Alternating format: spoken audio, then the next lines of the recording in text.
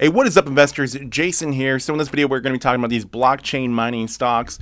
Big stuff going on. I keep saying it. I keep making these videos, and I keep telling you guys, the Bitcoin bull run, the crypto bull run is on right now. It is moving, and these blockchain mining stocks are really showing the signs of this. Now, these things are still down quite a bit from where they were at their highs, and that's why I'm so interested in these right now, because there is still a lot of room to grow.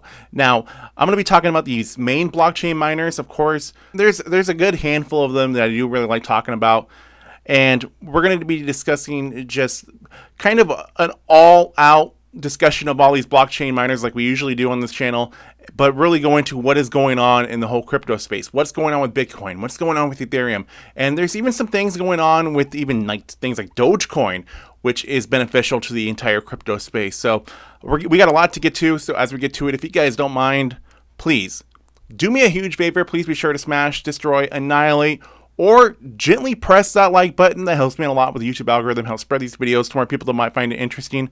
And subscribe if you have not already. And if you're interested in being a Patreon, helping support this channel even more, I have one link is in the description. Thank you to all the Patreons. Now let's get to it.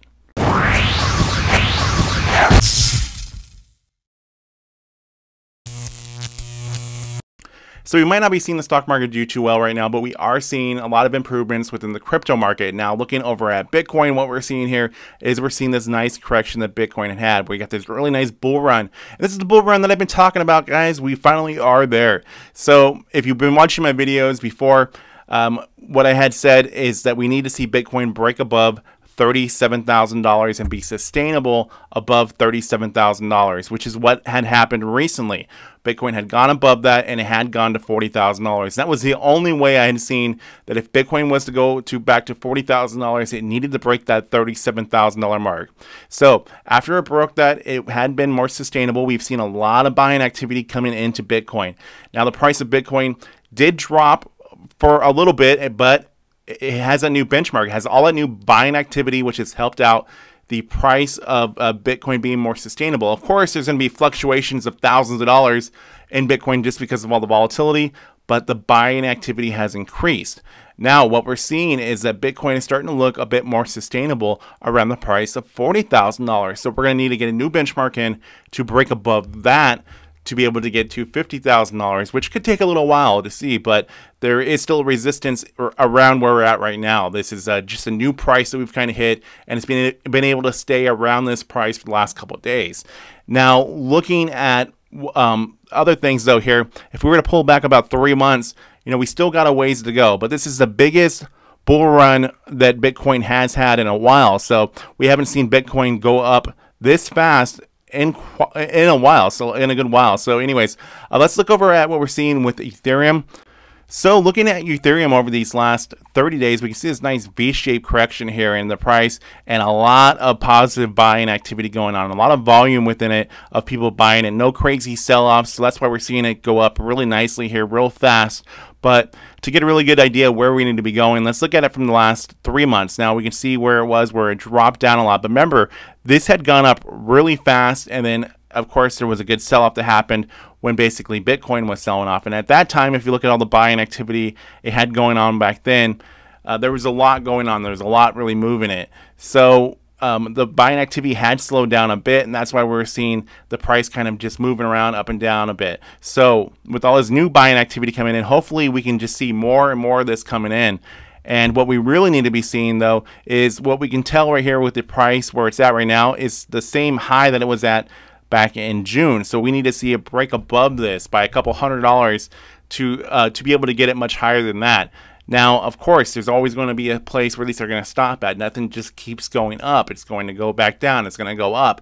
That's just going to keep happening. Whatever can be driving these things up right now, that could change. Of course, there could be some sort of negativity come out, and then it could create a large sell-off. But at this moment, we're seeing this nice bull run. So everything is in our favor at this time. So some FUD that's going on right now, of course, as we're seeing this bull run, there's going to just be more FUD that's going to keep coming out, and things are going to be pushed. This one right here, Congress is likely to pass a $550 billion infrastructure bill that threatens to kill crypto industry. Nothing is going to be killing the crypto industry with some sort of government bill.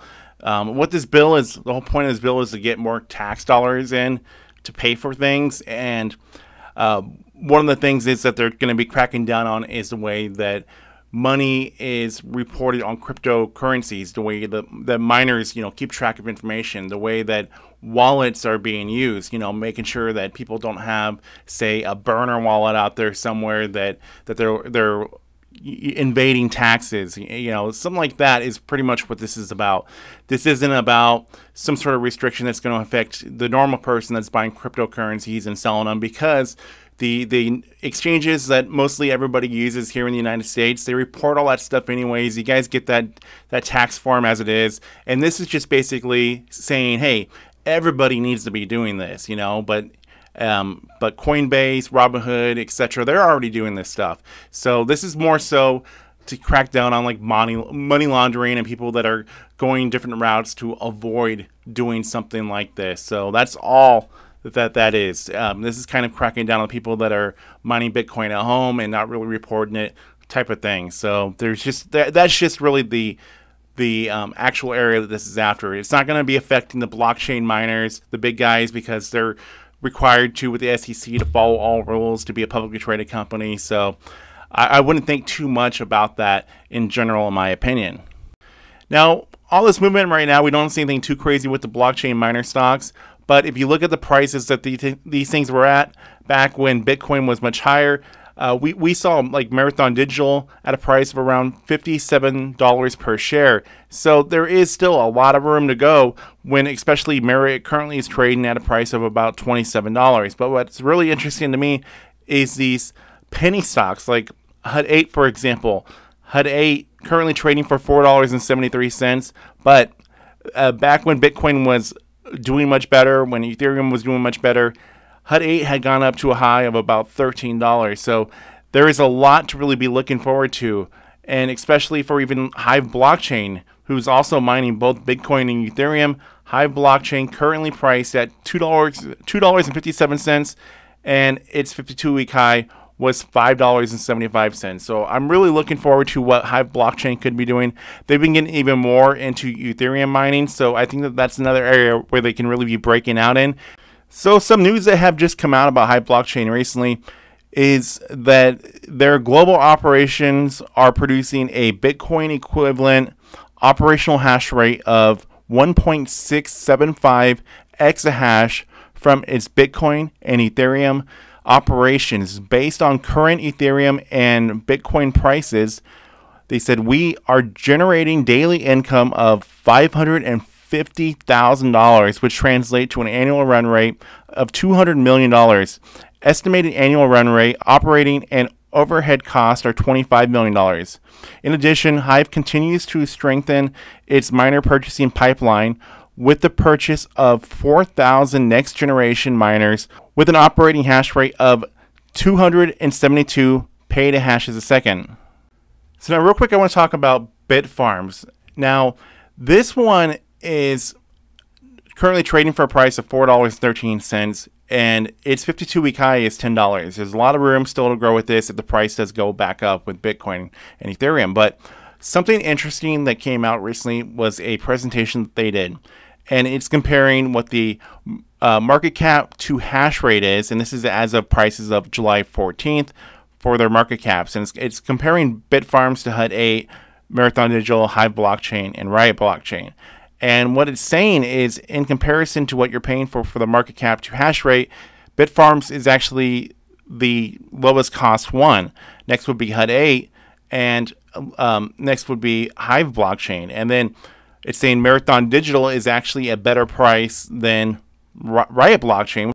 So anyways, this video is just an update on what is currently going on with these blockchain mining stocks and the whole crypto space in general. I do these videos all the time. If you guys are new here, please do consider subscribing, and I do keep you guys up to date on what is going on in this blockchain space and in the whole cryptocurrency space, as well as talk about all different types of publicly traded companies, but mostly EV and blockchain miners. So with that being said, I'd like to hear you guys' thoughts on this. Please like, share, comment, subscribe. New videos coming out on my channel all the time. Thank you guys for watching. I'll see you all in the next video coming very soon.